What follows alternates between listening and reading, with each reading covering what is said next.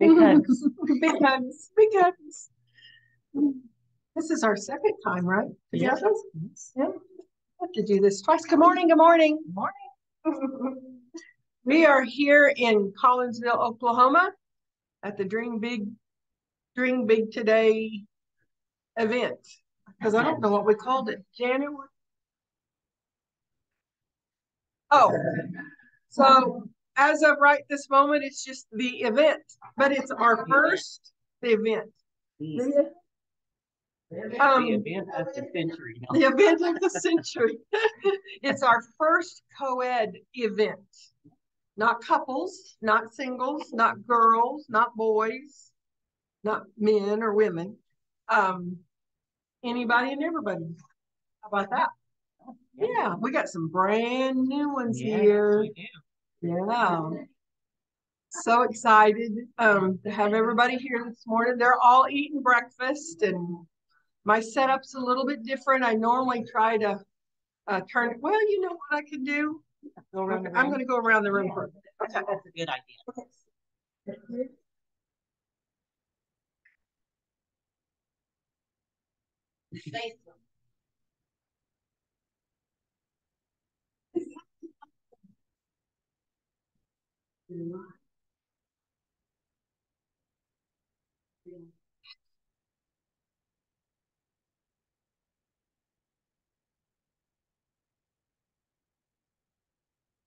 There we go.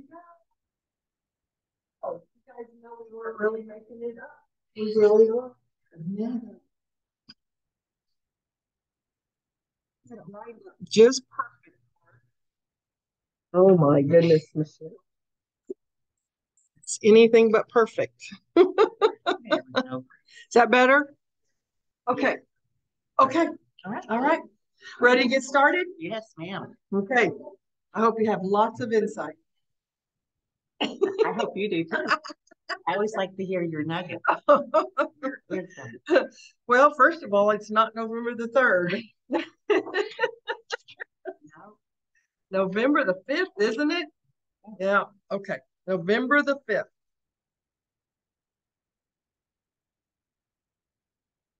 Mm-hmm. And it's Ezekiel. So I talked to the group last night about Ezekiel, and boy, it continues. I'm going to make one more adjustment for us. I'm going to turn this down just a little bit. Yeah, now we're not feeling like we're straining our neck like that. We're reading Ezekiel chapter 12 through 14. Did everybody read? Oh, how did you?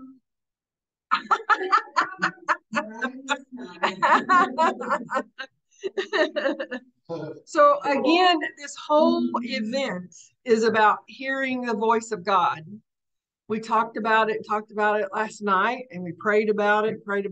And then again, Ezekiel. My goodness, Ezekiel. I mean, I guess really here we are. This is November the 5th of 2022. Oh, I'm Elizabeth Inman. This is my good friend, Michelle Baker. She's a leader in our ministry, in God's ministry. Well, she's a leader in God's ministry in a lot of different locations.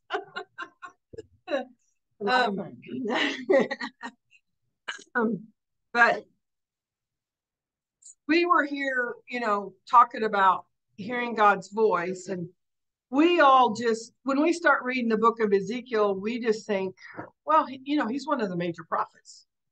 Of course he hears God's voice. But then when you stop and think about it, he was just a man. I mean, last night I had everybody poke everybody to feel their carnality, to feel the flesh. The point being made was he's just a man like you're just a man. He's just a man like you're just a woman. And yet we get the Holy Spirit. And the Bible tells us that we have the Holy Spirit and we're sealed. Yeah. We're sealed with the Holy Spirit, which gives us that extra boost of power. I mean, all of the power that God from before the beginning of the earth set aside for us humans is ours. and is sealed in us.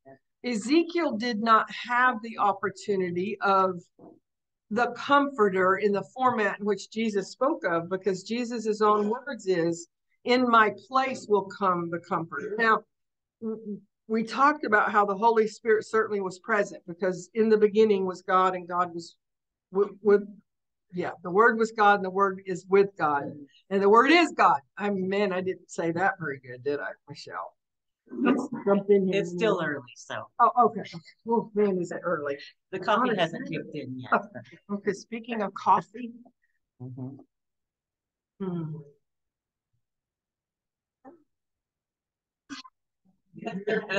Oh, okay.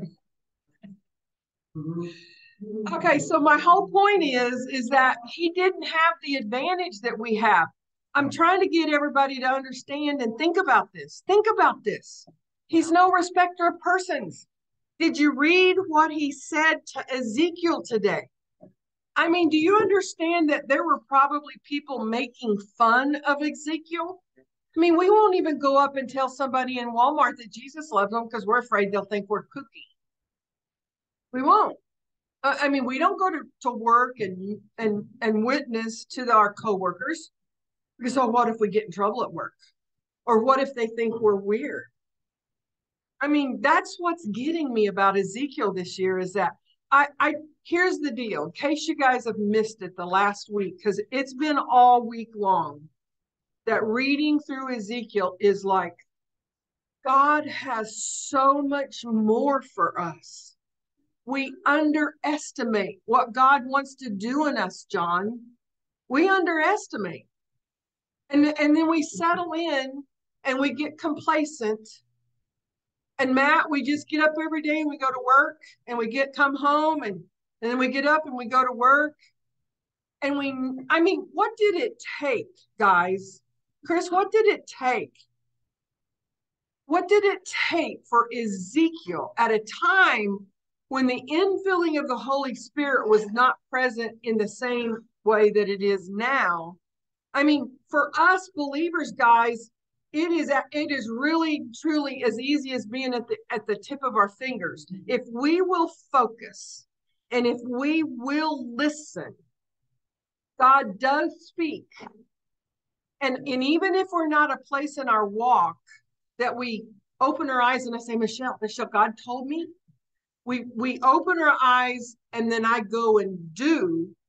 And I can assure you, we go and do, because we're focused on him. We're quiet. We're listening. And even though we don't think we hear God's voice, we get up and we go and we do. If we are born again believers, when we go and do, he's guiding us. I believe that with all my heart. We don't have to always acknowledge that, oh, well, God told me to get up and go to work today. I'm telling y'all, and especially for our men, God tells us to get up and go to work every day. God doesn't rain down $100 bills from heaven. I've never known of one situation that $100 bills rain down from heaven and he said, go pay your rent. Now, there's miraculous things that happen, but God empowers us to do what he tells us to do. He empowered Ezekiel to dress up as though he was going to be exiled and parade himself down through the streets to make a point to the people that they're getting ready to be exiled. He speaks to us, and we have the ability to listen. But sometimes it's just the complacency of, we just get up and do what we always do, Michelle. I mean, we get up every day, we go to work, we're such good little Christians. We read our Bible in the morning. I mean, or sometimes we come to an event and we don't even read our Bible. Oh, did I say that? They're not even paying attention. They didn't even know I said that. Oh,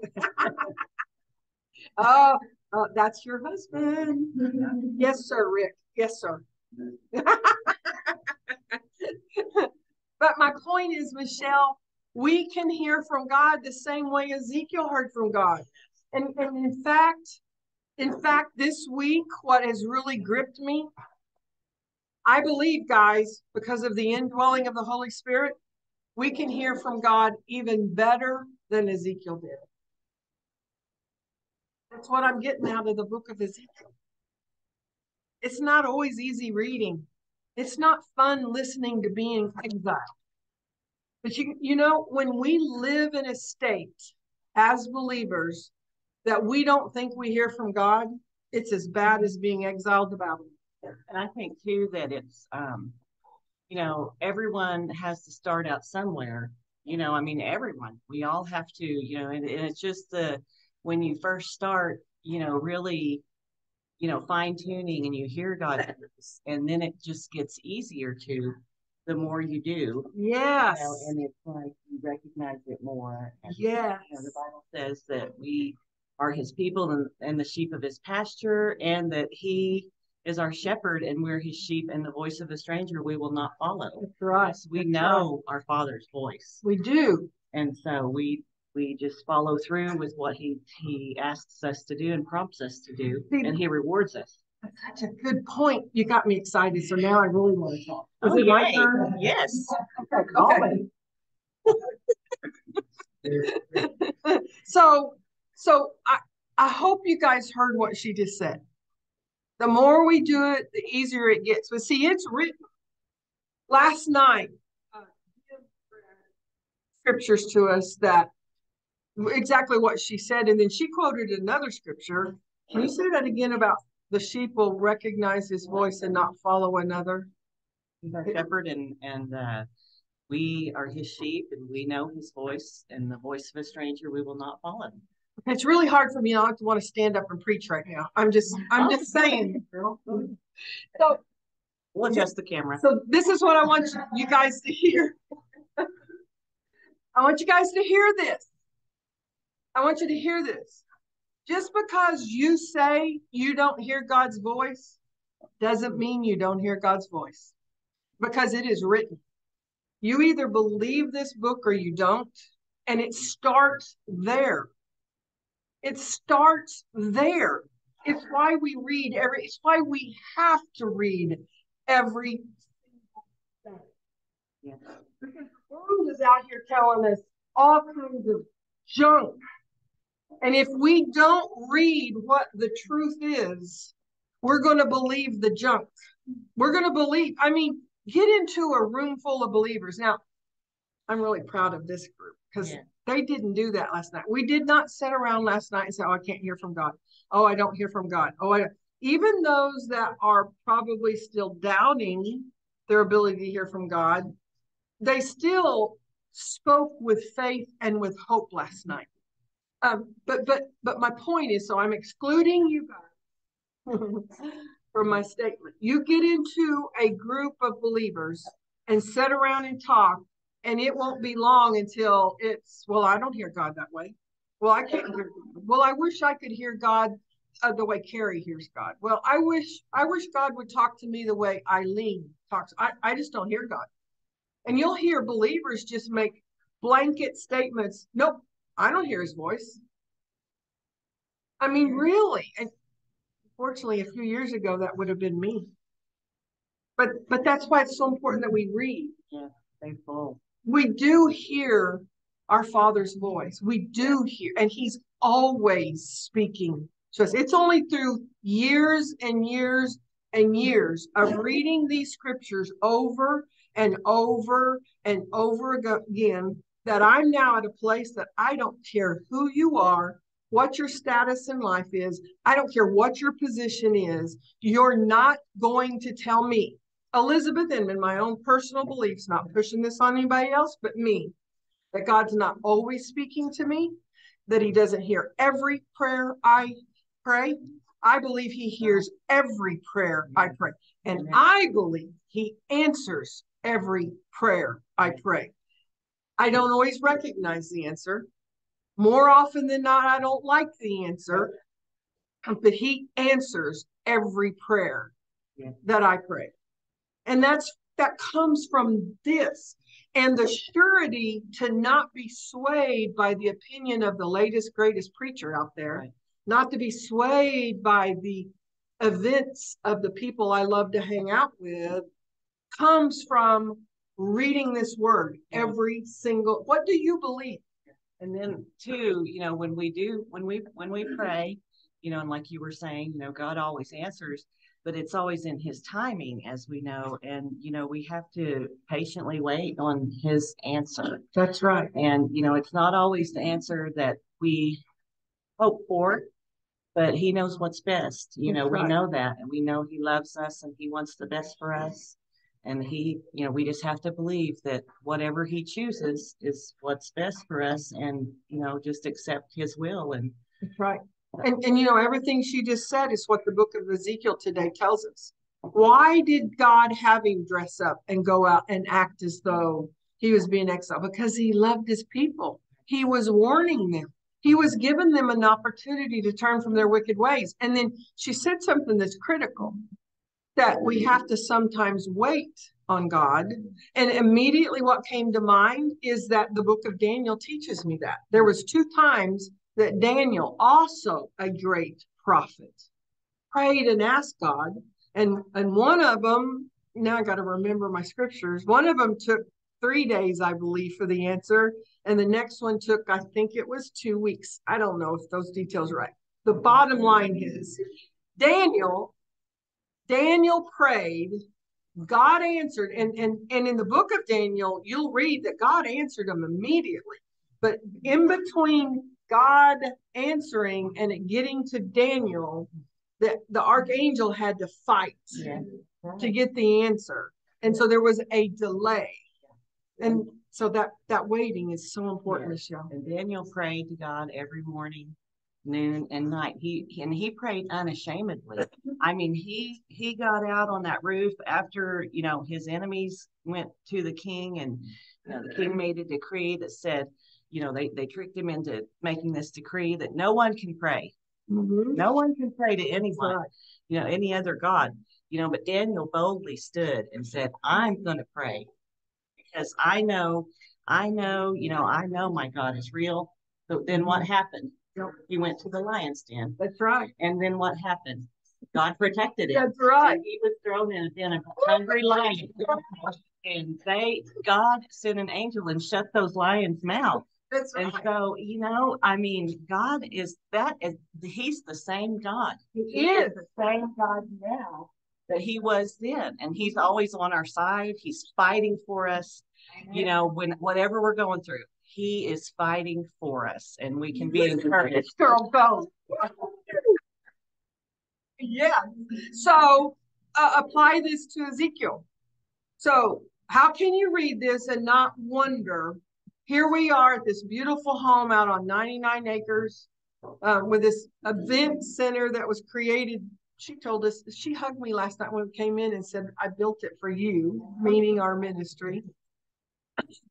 What if they came in the next 10 minutes and broke these doors down because somebody had told them that we were reading God's word, or we were speaking the name of Jesus in here, and they put chains on us and they drug us out and we were in captivity? I mean, we have to ask ourselves those things. We have to let our minds go there. We're so spoiled in the United States of America.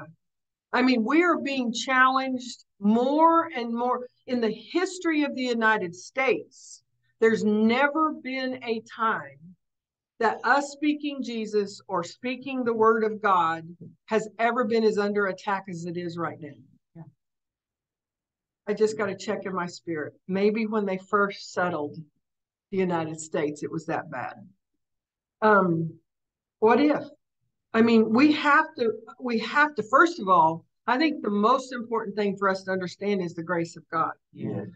So the reason why Ezekiel could do what Ezekiel did when we won't even go to work and witness to the person sitting next to us, or, I mean, you know what? Is there one person in here? Don't raise your hands. But is there one person in here that if last night God told you to dress up as though they had come in and put chains on you and was dragging you out, would you do that? Would you have woke up this morning and put those? I mean, it's a type and shadow of what God asked Ezekiel to do. I have to ask myself that. I mean, I'm coming in here I'm supposed to be the leader. Yeah.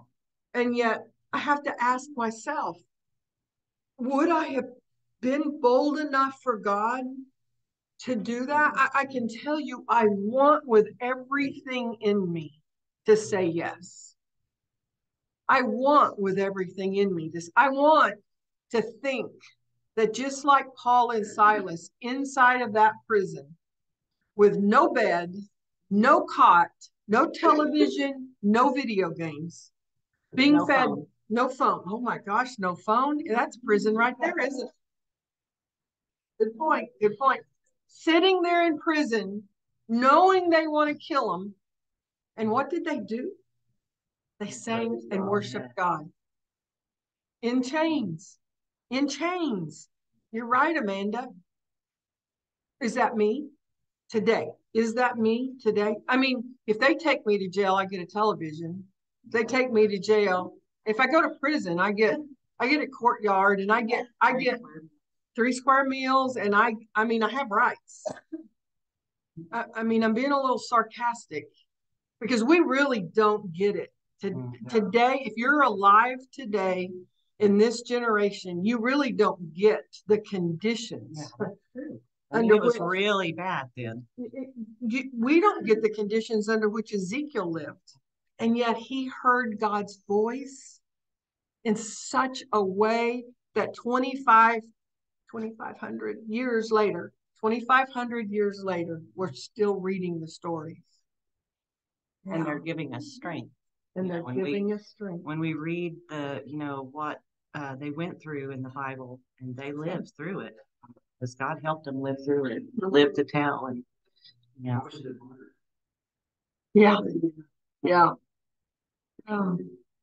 There are those across the land, across the globe, that die every day for the sake of the. We're just not asked very often in America to do that. We're not faced with that very often. But here's the deal, too. So it's not about beating us up. It is about us digging deeper. It's okay, Lord. Really and truly, it's not even digging. It's not anything we do. It is flat out laying ourselves prostrate before the Lord and saying, Lord, change me. You change me. I can't change me. Oh. I cannot change me, but I can give up my will. I can stop my thoughts long enough to be still, and I can give him permission to do inside of me whatever needs to be done. Yeah, we have the blessed hope. Mm-hmm. We have the hope. If a person doesn't have hope, they don't have anything. That's exactly right. And so if we ever find ourselves in that place, where we feel like we don't have hope, we have to grab hold of God with all of our heart. I mean, we have to do that anyway. We do. But more so then, and just get grounded in him, and because he fills our hearts and our lives with hope. Yes. Hope deferred makes the heart sick. Yes. Yeah. So, I just love it that this was the week leading up to our event, talking about hearing God's voice. And it was Ezekiel. It was Ezekiel. And that's what I want to say about reading this word is if you're looking at it and if you're reading, there are nuggets that will apply to your life today. Now, the first time, if this is your first time to go through the Bible, don't get discouraged. Guys, you guys will be faster than I was. I was slow. I struggled. I mean, I went through several years of arguing with God. Why do I have to read the Old Testament? Why was that relevant? I'm a new covenant believer. I'm under grace. Oh my gosh, I blocked so many blessings just by that mindset. But I believe that, it's a discipline that we learn. God helps us and he gives us the grace for that discipline. So he's the source of that discipline. And when we tell him, Lord, I want to know you, and he says, read my book, because in the beginning was the Word, and the Word was with God, and the Word is God, that he will give you the grace necessary to have the discipline to do it. But the number one thing is don't give up. You read and you go through and you think, what does that have to do with anything? And you come on the Bible study, and Michelle and Lori and Debbie have all these insights, and you go, wow, how did they get that? It'll happen. It happens because they've done it year after year after year. Yeah. This isn't the first time for them to read all the way through the Bible. And I think too, like you were saying, don't get discouraged when you first start out trying to read the Bible regularly.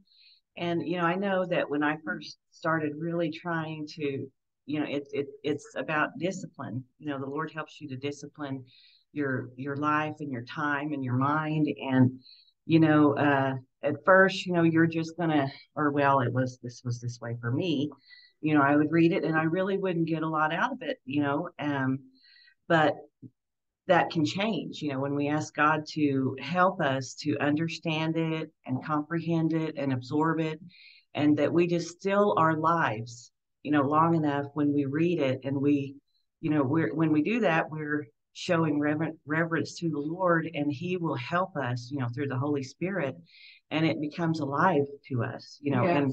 and it's not just reading, just to get the reading in or whatever, and it's really helping us to change and Yes. become more like Him, and Yes. to pattern our lives more after Him. And the more you read it, like you said, we're saying earlier, it just reinforces that, and it just helps us to be stronger. And then stand on the promise. If you are at that place that reading every day is still a struggle, first of all, don't give up. Second of all, stand on the promise that is written. He wrote it down for us.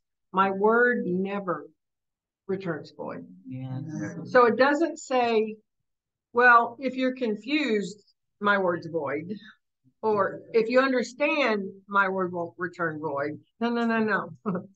When you make the sacrifice. So now think of the type and shadow of reading all the way through the Old Testament and all the sacrifices they were required to make that, praise God, were released from. But when we make the sacrifice to read, God honors that. Amen. And His word never returns void. Amen. So it may take 3 years in a row that you've read all the way through. It may take 6 years in a row. Yeah. But see, there's still pages. You guys have heard me say, I turn to pages that there's not very many colors. That means I didn't. Here's one right here coming up November the 19th. I don't have very many things written. That's an indication. I've been reading this Bible for 10 years, this particular Bible for 10 years. And if I don't have anything written, you can bet it's where I've struggled. It happens. He'll also show you. You get there. He will. Because he'll illuminate that word for you. Yeah. And he'll make it come alive. Getting more every time I read. Every time I read. I've never gotten this stuff out of Ezekiel before. And Ezekiel isn't one of the ones I struggle through. It's pretty fascinating historical text. The stories are pretty doggone fascinating. So I don't mind reading them. But I've never gotten it to the degree of what's happening inside of me this year. And I think too that when you read through it, it helps you kind of to put the pieces together. When you read through the whole Bible. Yes. And then it just clicks and it makes sense. Things, you can hear Bible stories and, and they're awesome. And, but when you read it yourself and read through the Bible, it helps you to kind of put everything in place. Yes. Yes. Well, we're almost out of, I'm not going to say we're out of time yet. So let's talk about Hebrews. Okay. Yeah. It's all about Melchizedek. One of those topics I used to like to avoid. Melchizedek. So you get to go, Michelle. No pressure.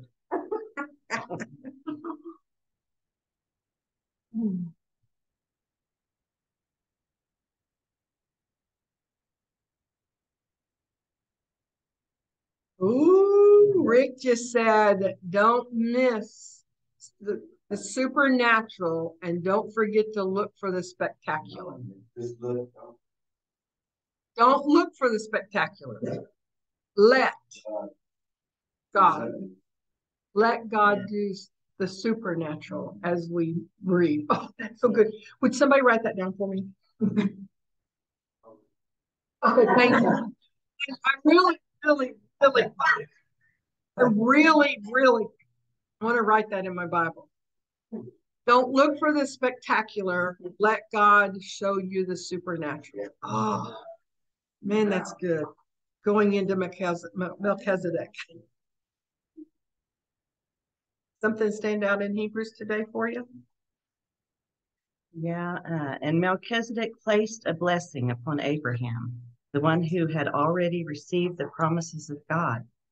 And without question, the person who has the power to give a blessing is greater who is blessed. Thank you for starting it off that way. That was a good one. So this is what I got out of Hebrews this morning. So it's Hebrews 7, 1 through 17.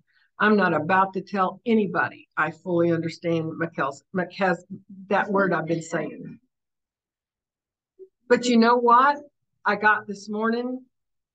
Without Melchizedek, God would not have been able to say that we are his priests and priestess.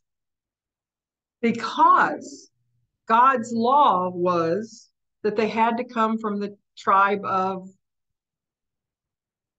was it Levi?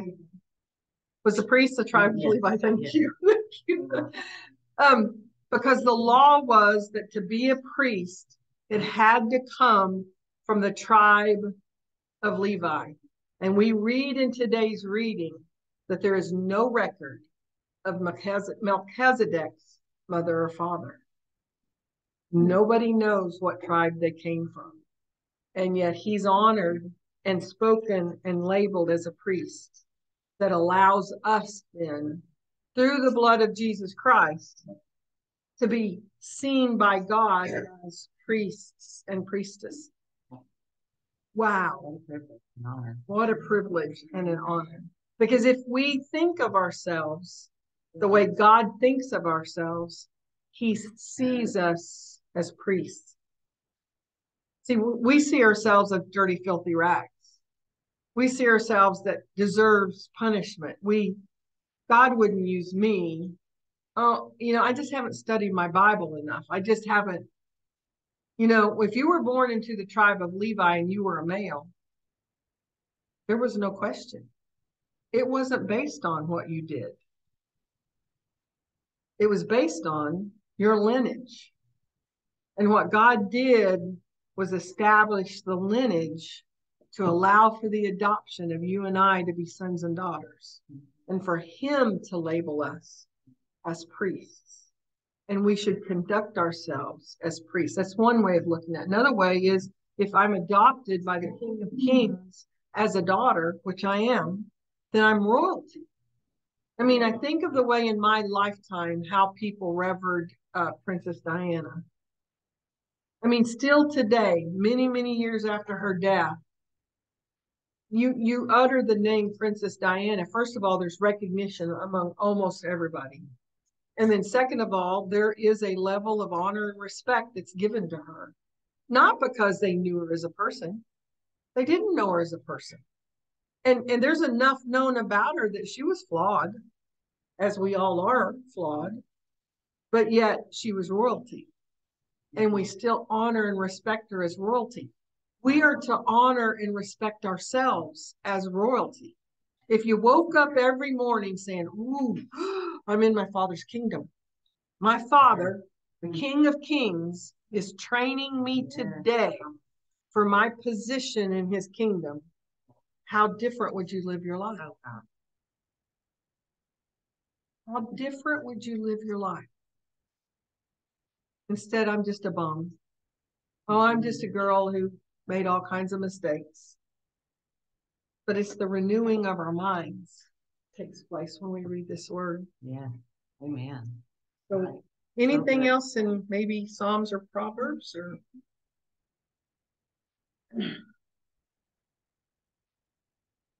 there's this part in red in the 1-year Bible.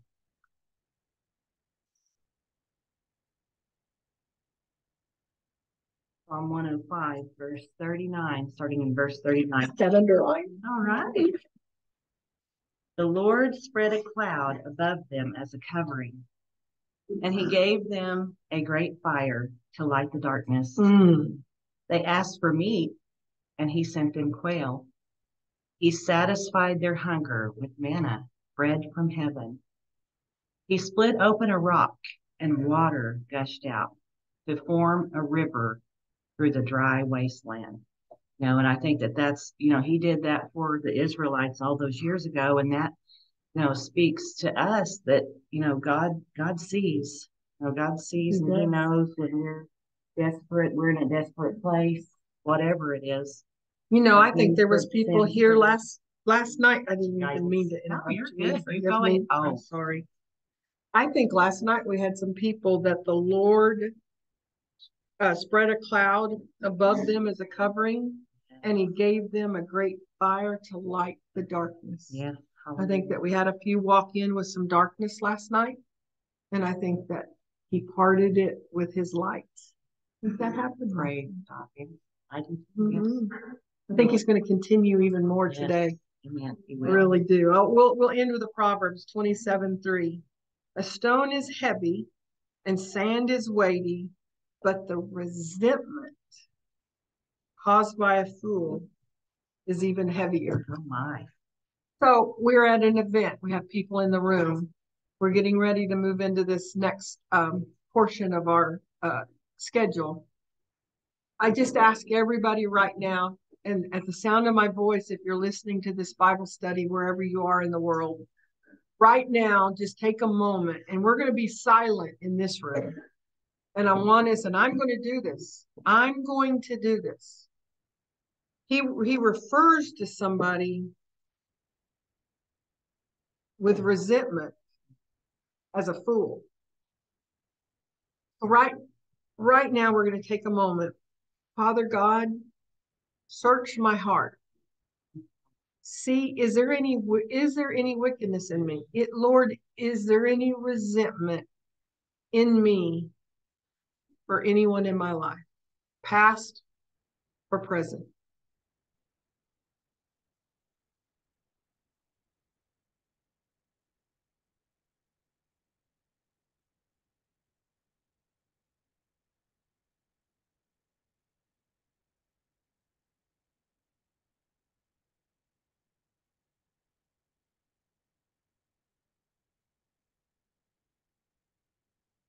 If he identified some resentment for you, the first step is to ask for forgiveness for that resentment. Father God, forgive me that I've held resentment in my heart. Lord, help me to release that resentment right now in a supernatural way that I'm not capable of. Lord, I thank you for revealing that resentment to me. I give you that resentment and I refuse to hang on to it any longer. And by your power, I'll be able to do that. If you will help me, Lord, I'm willing to give you my resentment so that you can take it away from me and throw it as far as the east is from the west. Because, Lord, I've had trouble letting go of the resentment. Lord, I realize just from this one scripture that resentment weighs me down. I realize, Lord, that resentment causes me to be a fool. Forgive me. Help me start fresh. Take that resentment from me. And I trust you, Father God. In Christ I pray. Amen. Thank you for joining us. I just wanted to add just a little tiny something that I thought of. You were talking about the power, and that's what we have to have, and there's a scripture in the Bible, I can't remember exactly the whole wording of it is, but his divine power, we know it's his divine power, has given us everything we need for life and godliness. Mm-hmm. And so, that's exactly, just like what you led us all to do and pray, that we know that his divine power is working in us when we call out to him, bring things to him. Oh, good. We try to do it ourselves and we can't. Right. But his divine power. That was exactly the way we were supposed to end. Thank you. Thank you. God bless y'all.